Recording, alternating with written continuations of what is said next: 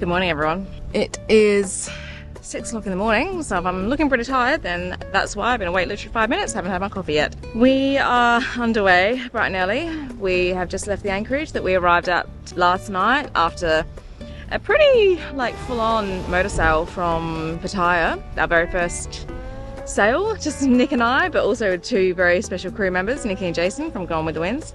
I'm sure you've heard of them. We got in and, we had a beer, much needed, and then we went to bed.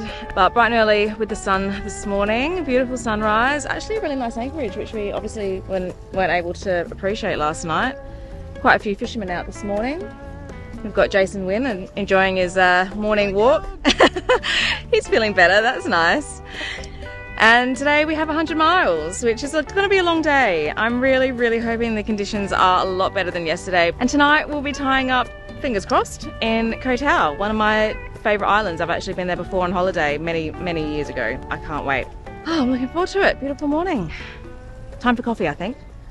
I'm Terysa, this is Nick, and this is Ruby Rose 2, our floating home.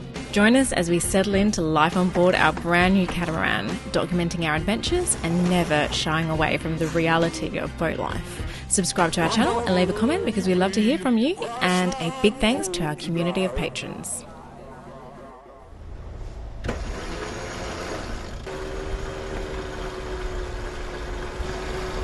Yeah, you good? Remember, you got 2 reefs, right? So we are underway. We are motor sailing because we are in a bit of a hurry today. Oh, I've just realised I've got some salt water on my lens. Excuse me. There we go, hopefully that's better. So we've got about 100 miles to do today, so we do have the engines on. But we do also have a little bit of a breeze, which is lovely. So, and I can see that the breeze is starting to strengthen a little bit, as I suspected and hoped it would as we got a little bit further from land. Doing about 8.5 knots, speed over ground, and we've got Nikki and Jason here making breakfast burritos for us. I was like, oh, it's muesli for breakfast, guys, hope that's okay. And Nikki, being the absolute legend that she is, she's like, I'll make breakfast burritos, shall I? I'm like, cool. Please do.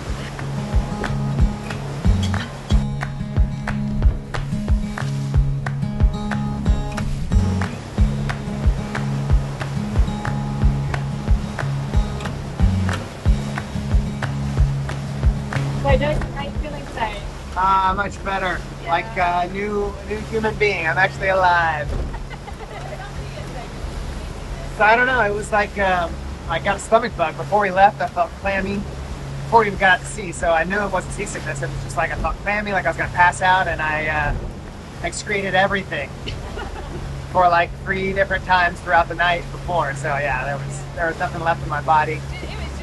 A classic case of Montezuma's Revenge, or Jelly Belly, or whatever you want to, whatever the Thai version of that is. Yeah, it was tough. I mean, of course, this doesn't help, and all the loud noises probably didn't help at all, but yeah, I didn't feel like I was going to throw up seasick. It was the other end that was having the problems. How are you guys finding being on our boat? I know you've been thinking a lot about your own boat. Yeah. And what are you getting out of this time? A long list of notes, honestly, of which was kind of a big thing we knew we wanted to do when we came on board anyway, because you're sort of 3 steps ahead of us right now. And so it's nice to, one, hear about your handover and sea trial experiences. So kind of just setting the tone for what to expect. But I've been making a long list of little things that I've been seeing. I hadn't thought to put a torch for melting things. I forgot to add that to my list. So it's I've added that. Fans, lots and lots of fans. We need 12-volt fans that are battery powered, so we can move them anywhere. It's nice to kind of have a similar-ish situation where you can kind of preemptively think of things, because you guys are still relatively close to shore, which is good. We will not be for our first passage, so we're taking delivery and instantly 4-day passage. So we're trying to take as many notes as we can. Our shakedown cruise will be a proper passage. Yeah, proper passage in one of the most dangerous areas in the world. That might be a hair dramatic. Militarily, it's the most active place in the entire world right now. Oh, well, let's not go there yet. Okay. hopefully, if it works out, we have a captain joining us from New Zealand and his wife, and they're both very experienced. It's not like we're setting off with strangers, which is also never a good idea on your boat. You want to have people you are comfortable with because they might see you in not your best moments, like when you're flailing around with something because you don't know your boat yet. Yeah, you've seen us for that. A few times. That's right. I'm like, but that's what I mean. Like, you want somebody who's forgiving because they know you. Yeah. You know, it's like, oh my gosh, like, totally get it. You know, instead of being like, oh my gosh, what have we done? Who are we on board with? You know. That's going to be us in 2 months. We're going to be right there. Exactly. So yeah. Today we're doing like a slightly different. Oh, thanks, Nikki. Oh, all right. I just flipped the screen around. Hope that's okay. Whatever. We're doing it a little bit differently today. We're actually taking like proper watches. I think yesterday we just weren't in the swing of things yet, and we were just all like, well, apart from Jason, but Nikki and Nick and myself were just on watch essentially all day, the three of us. So today we're actually dividing that up a little bit. So yeah, Nick's been off watch for a couple of hours. I think, am I on watch in 1 minute's time? Nick is, okay. I've lost track already. I think it feels a lot easier. The boat is more comfortable, and yeah, we'll be getting in after dark again, but that's okay. So I think, yeah, we'll just settle in for hopefully a nice afternoon.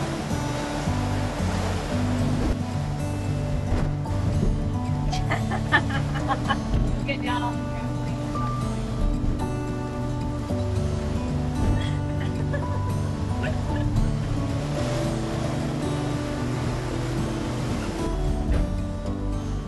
There seems to be a black line chasing us down. And yeah, it's looking pretty dark under that cloud behind me, so we've just flaked the main halyard to be ready to drop the main if we need to. I've never experienced a squall on a boat in Asia before, so I'm not quite sure. Where? Of course. Yes, no, that's a complete lie. Yeah, in Thailand, quite a few years ago, we had like the downpour of a lifetime. Anyway, how could I forget that? Jason, meanwhile, is taking his life into his own hands to get the shot. He's on the foredeck with a GoPro at the moment, and I tell you what, that is dedication.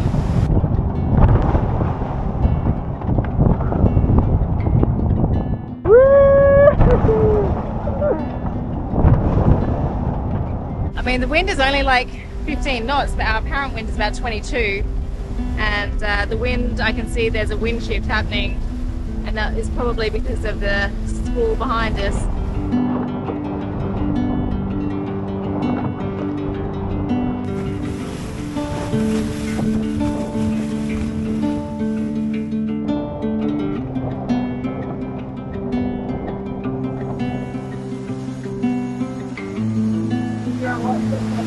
Well, we have been able to turn off the engines because our wind has finally come around a little bit, and we're cranking right along at anywhere from 8 to 8.5 knots, and we've got 23 knots of apparent wind coming at us from about 72, 74 degrees, and we're just trying to figure out what little bit of tweaking we can do to eke out a little bit of better performance. I've got a couple of reefs in the main too. Yeah, we saw 2 reefs in the main, and yeah, and then we've just got the jib out. So, I mean, really, we're moving along. The sea state has gotten so much better. Oh, it's so much better. Oh, it's so comfortable. Like, she's doing so good. It's really nice right now. 25 knot. I just caught the wind pickup. We hit 25. Just for a hot second. We've had a big 2 days. We are finally closing in on Koh Tao after almost 200 miles of, I wouldn't say enjoyable conditions. I would say they were challenging, and I felt a little bit seasick today, which has been weird. But I've actually remembered why we do this in the first place, and I can't believe that we can see Koh Tao, and we're about to go and anchor off Koh Tao on our own boat. That's not something I ever thought I would do. I've been to Koh Tao before as a tourist many years ago, and now we're about to like... Best fried chicken sandwich I ever had. Yeah, exactly. We've got memories there. We went diving there, and we actually went on holiday there with my family, which was amazing. Never in my wildest dreams did I think I would go back on my own boat, and that is the beauty of cruising. It's like arriving at these random places. Some of them are familiar, some of them you've never been to before, and you arrive by sea, and it's just like, it's just a really weird way of traveling when you think about it. But yeah, just seeing this like island slowly kind of manifest itself on the horizon and just get more and more solid and bigger, and yeah, it's kind of indescribable how it feels. It's weird. Anyway, I'm excited. I don't know, it's been a weird couple of days, hasn't it? It's actually been a weird week. We've had Ruby Rose 2 for 5 days now, and I think it's going to take us a while to process it. Yeah, I was just thinking earlier, like this time last week I was in Bangkok. I've been here 1 week. I think, you know, this boat is going to take a lot of learning. Like, we can get a broad overview of the systems. One thing that is really apparent is that with Ruby Rose, by the time we finished and sold her, I could hear the boat was happy, and I can't hear anything here. I don't know what I'm listening for. Yeah, so learning how my boat sounds, or our boat sounds, is now pretty important. It's a steep learning curve, actually. And sorry, can I just say, it's like sailing. They do say that catamaran sailing is like sailing by numbers, but I've never appreciated how true that is until these last 2 days. Yeah. You don't feel the wind, do you? You don't. And that's one thing. It's not a criticism, actually, because I would rather be in this protected cockpit for these last 2 days than I would anywhere else. And I'll tell you for why, right? Everyone's like, oh, well, you can go up there on a fly deck. That in this weather, seriously. The other point is, everyone's like, well, you navigate from inside. Actually, if you're feeling queasy, you need fresh air. Yeah. And you can't open those front windows. Yeah. So would I want to navigate from in there? No. Would I want to navigate from the stern like you do on a katana? No. Yeah. Like this is actually the most comfortable parts of this boat, and we've been in. I think we've had the swell from all directions in the last 3 days. We now got it like starboard beam. We haven't had it from the beam. We haven't had it from behind. This is the middle point of the boat. Yeah, exactly, and it is a very comfortable motion, even with all of the movement.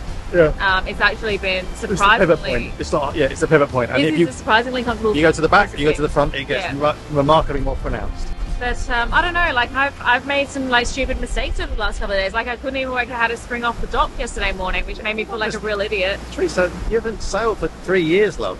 2 years. I know, but I still know how a spring works. But also, I know, but listen. I think it's just the boat.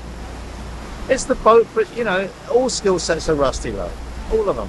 You know, I'm still picking stuff up. The only reason I'm kind of like a little bit ahead of you is because I've, you know, I did the test sail up to Nha.